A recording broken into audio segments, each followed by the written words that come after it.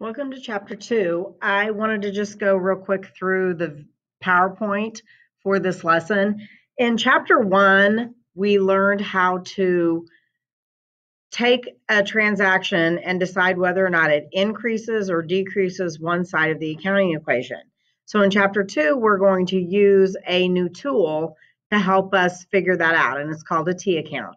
And so if you look at the next slide, analyzing the accounting equation.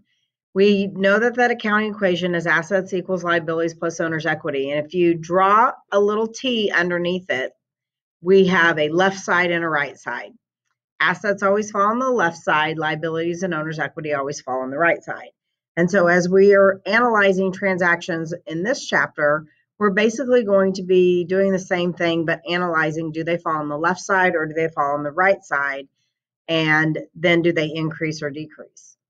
And so a record summarizing all the information affecting a single item in the accounting equation is an account, and an accounting device that we're going to use is a T-account.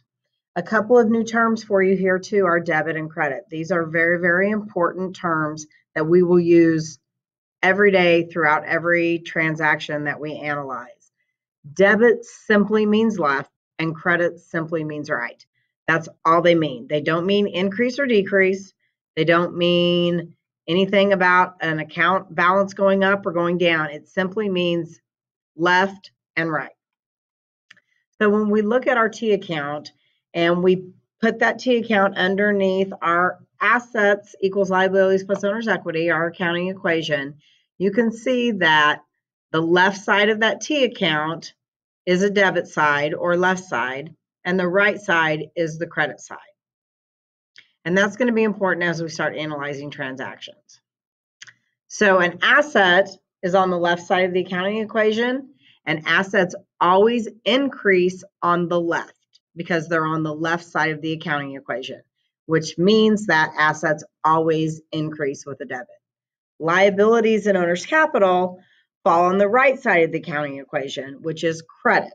And so that means that liabilities and owner's capital will always increase with a credit on the right side and decrease with a debit on the left side.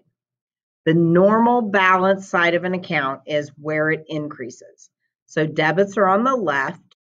Debits are going to be the normal balance side of assets. So the left side of the T account is the normal balance side for assets because they fall on the left of the accounting equation.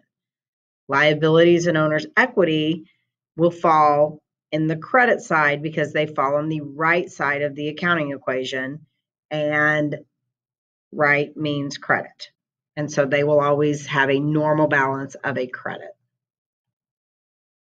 One thing I want to point out as you look at this slide, which just explains what I just talked about, when we say falls on the left or the right, we use the equal sign in between assets equals liabilities plus owner's equity as that divider for our T. So when we say left and right, we're meaning left and right of the equal sign. So assets equals liabilities plus owner's equity. So any asset, normal balance as a debit, goes up with the debit, down with the credit. Any liability has a normal balance of a credit because it's on the right side of the equal sign. So they go up with a credit and down with a debit. Owner's capital account is the same, goes up with a credit and down with a debit.